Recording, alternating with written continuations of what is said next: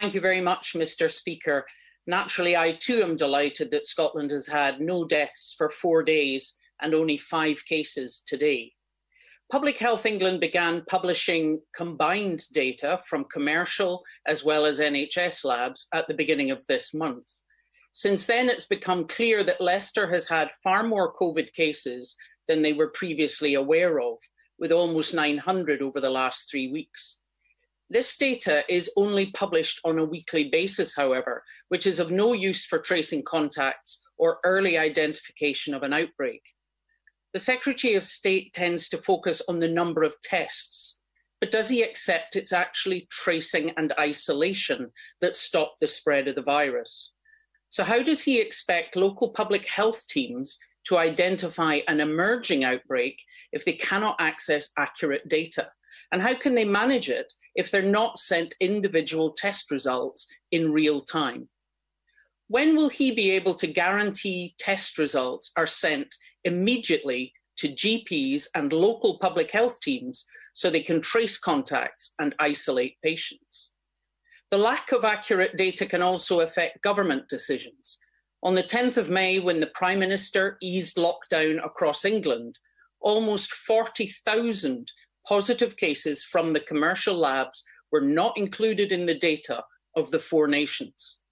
Even now, the UK government website claims there have been a total of just over 160,000 COVID cases in England, despite Public Health England reporting there have actually been 240,000.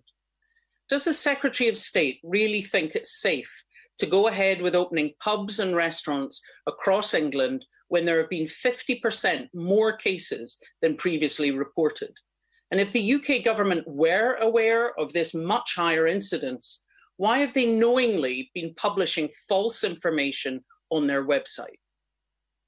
Secretary of State. Mr. Speaker, I think the best way to explain the response to that is to say, firstly, that all of the data that we have on Leicester has been made available to Leicester County Council, and I pay tribute to Ivan Brown, who's the Director of Public Health in Leicester City Council, who's done a superb job through this, and he has all of the data that's available to us is available to him, and indeed I can commit to the House that we are going to publish all of the data on test results in order to ensure that the wider public, as well as directors of public health, are able to access this data.